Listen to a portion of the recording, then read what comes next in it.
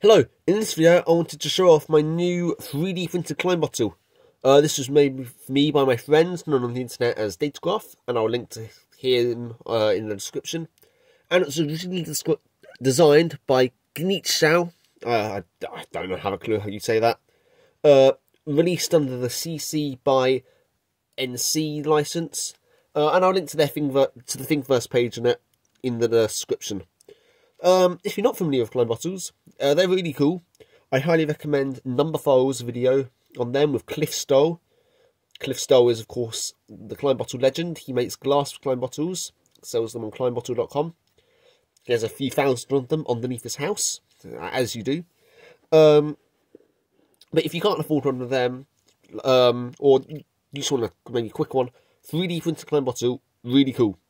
So, as a quick overview of why a Klein bottle is interesting, pretty much it is a one-sided shape. Now, you may have heard of a Mobius loop. So if I make a loop of paper like this, as you can see, it's got two sides, an inside and an outside. If I make one half loop, one half turn, and I glue that down, I want to put a bit of glue there. Simply stick that down like so. You will see that there is now only one side to this loop of paper. If I get my pencil, I can draw a line. A bit tricky, but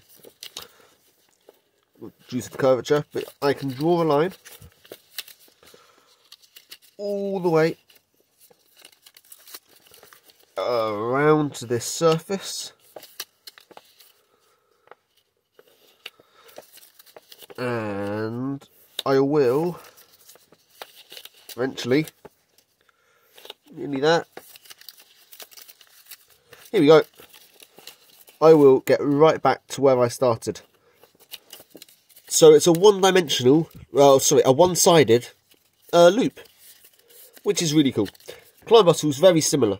It's a one-sided, bottle-like thing. So if I'm an ant crawling along here, and imagine all these holes aren't here. Imagine maybe this is made of glass or something. The holes are just here so that you can see it when it's made out of plastic. But quite often they're made out of glass from kleinbottle.com, made by Cliff Stoll, or sold by Cliff Stoll. But just imagine you're an ant walking along the surface. You can cross over this smooth curve through this tube, all the way through the tube, come around here inside the tube, and out into this big bulb thing. And you've got onto the inverted commas inside without ever crossing an edge. And contrast that to a more regular bottle, like this water bottle here, and your ant has to cross this sharp edge to get from the inside to the outside. Whereas with this Klein bottle, there is no such sharp edge. It's just smooth. Now, there is one problem with all Klein bottles in our three dimensions of space universe, and that's this self-intersection here. You see, Klein bottles are actually four-dimensional shapes, and in 4 dimensions, this would just simply sidestep into the fourth dimension, which we can't easily visualise, fourth dimension of space, and then connect round all nicely without any self-intersections. However, we only have 3 dimensions of space, so sadly that's not possible. Now, you can liken this to drawing a cube in 2D. So a cube is obviously a 3-dimensional object, but you will quite often see them drawn in 2D, something like this. This is a pretty normal 2D sketch of a cube. And you can see in 2 dimensions, got an intersection here, another one down here. So two intersections. And you might be saying, well, no, of course, this line here is going in front of this one at the back. And this one back here, down here, is going in front of this one at the back.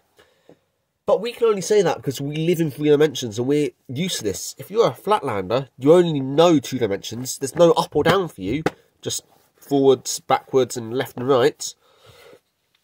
You would have no way to know that actually in 3D this goes in front, and it's just the same here. In our three-dimensional view of things, we have no way to easily see that this does not self-intersect, this actually goes off to the side. And I think that's pretty cool. So yeah, this is my 3D printed Klein model. As I said, I'll link to the number file video about them with Cliff Style in the description. Trust me, once you've watched one Cliff Style video, he's just so good. You'll probably end up watching more. Yeah, a bit different to my normal videos, not a calculator tutorial or anything like that. But I found it interesting, and I hope you did as well. Thank you.